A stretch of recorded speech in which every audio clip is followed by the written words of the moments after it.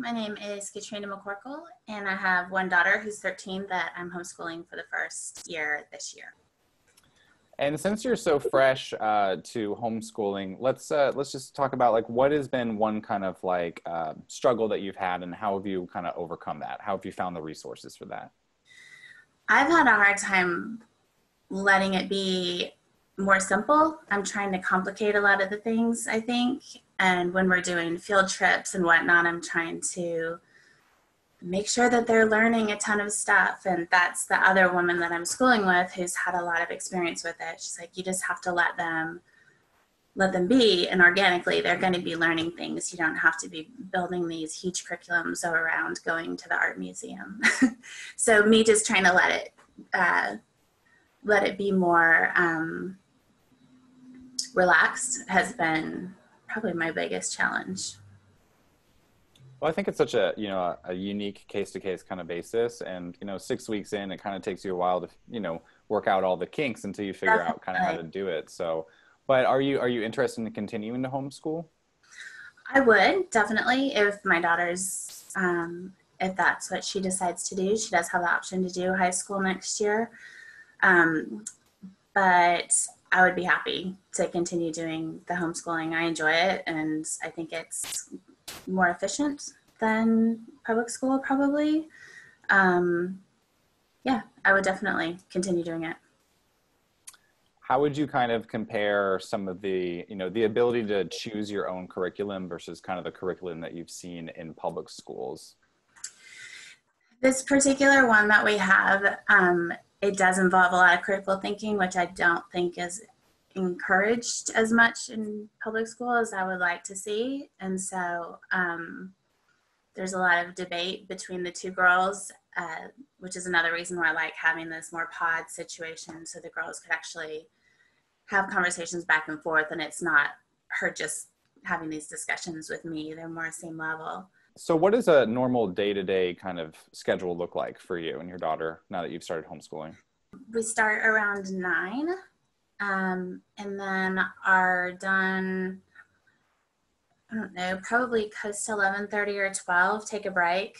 And then anything that we have left over, then she'll continue doing, like she has a big project. Right now she's working on building a newspaper for the mid-18th century. So that's what she's doing right now because all of her just daily schoolwork is done. And then she's got animals out at a farm. So we go in the afternoon and go do farm chores and then come back and she does her homework for the next day, which is just reading.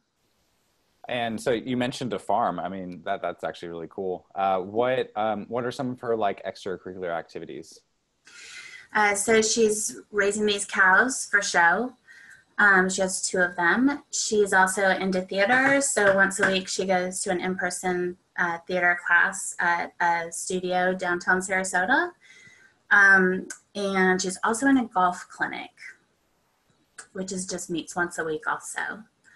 And then additionally, she's just recently joined like a homeschool social group. And so those kids get together once or twice a week and go to the coffee shop or the movies or something like that, just to hang out and be social. What piece of advice would you have for a parent or parents that are just getting into homeschooling right now? It's definitely not as frightening as I thought it was going to be. And there's also a lot of help out there. The people that I know who have done it for a long time, I had never really discussed homeschooling with them before because I didn't need to. And everyone's super helpful. Everyone's been very kind and nice. It's very welcoming community. So I would say just not to fear it. It's not as scary as it may seem. So I just wanted to touch in for 1 second about what you were saying about like the politics in the public school system. Could you like expand on that just a little bit? Well, and particularly she was in a Montessori school, which is a very liberal setting. That again, often just one side is presented of situations. So if they would be doing a unit study, she could come home and be telling me all about it, and I could tell from her story that they were really only getting one point of view from the story. So I just think it's important that they have both sides of the story so they can have an educated opinion. Yeah, I've definitely heard that quite a lot about people just maybe disagreeing a little bit with what is taught, not having like full control over that, Right. um, at least at their discretion as their parent, you know. Sure.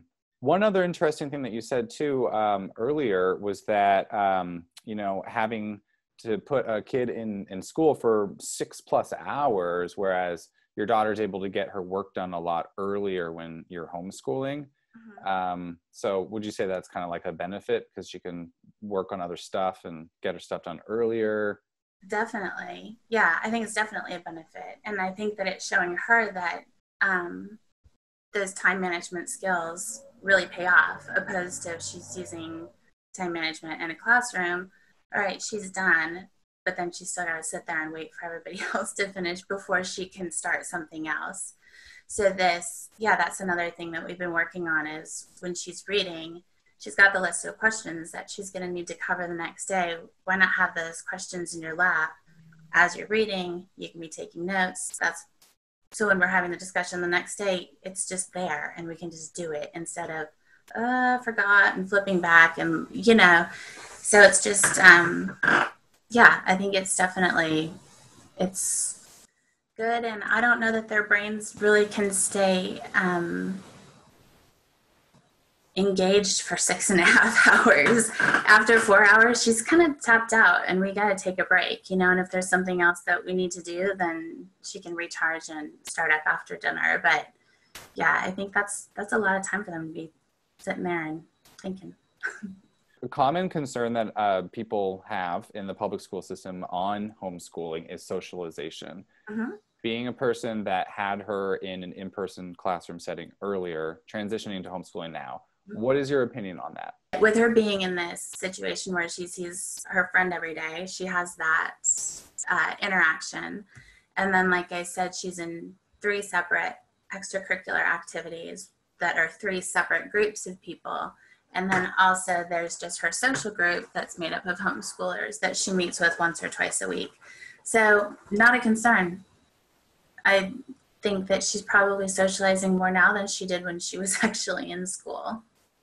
Since you have full control over the curriculum that you choose and how you're going to homeschool, what are some of like the values? We talked about time management for a second, like rewarding, getting your work done early. What kind of values are you wanting to kind of instill in her? At 13, things are very black and white with them. So one of our main struggles, and I guess things that we've been trying to instill, is that very few things are black and white, and trying to negate the use of absolutes and things like that. So just maybe to have them have the capability to see things and then make their own decision, opposed to just seeing things very black and white. Well, thank you so much for joining me today. And you are located in Sarasota, Florida, correct? Yes. And I hope that the weather is very beautiful. And thank you for all your time today and just sharing your recent experience and your opinions on homeschooling. Thank you so much. You're welcome.